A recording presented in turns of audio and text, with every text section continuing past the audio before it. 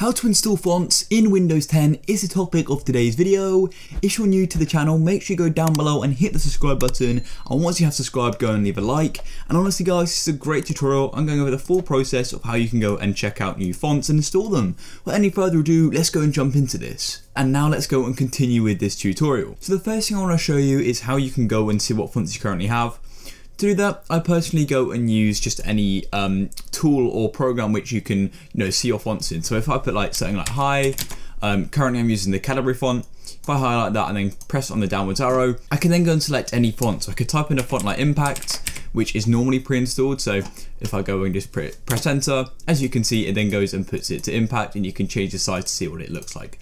But anyways, let's go and check out how to go and get some new fonts. So I'm going to quit off this and click do not save. I'm going to go and open up a browser. So I've now got this browser ready, and let's go and get into this. So a great site I recommend where you can find free fonts is called DaFont. Literally D-A-F-O-N-T, just like so, DaFont, and it's dafont.com.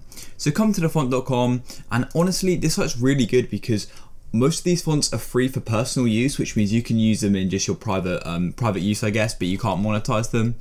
So as you can see, it says free for personal use. So go and find a font you quite like. The look of like Home Education looks quite cool, and this is free. So what we want to do is go and click on it, and it's going to tell you a bit of information about it. So as you can see, this is free for personal use only.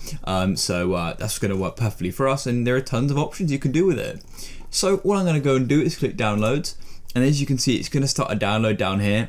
Now this is a zip file, so you may need a program to open this. The program I personally use is called winrar, which is the program I personally use, but there are other programs which you can go and unzip files with. Come back to your downloads, and as you can see, all you want to do is go and click on the winrar or the zip file, and then it's going to show you what files are inside of the zip file, of course. So here we've got an open type font file. Now there are a few different types of font files. This is just one of them, but most of them are going to work pretty easily.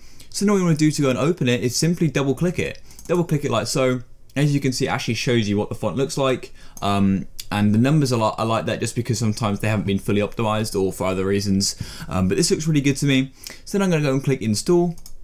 And as you can see, it's now installing it, and you may get a pop-up like a Windows security pop-up saying you need to give permission. And if you do that, if you get that, just click yes and then make sure you read through it. So yeah, I've now installed it actually. As you can see, the install button's gone, and it literally takes a few seconds. So I'm now going to exit off this, and I can exit off this, and I can exit off my Chrome as well.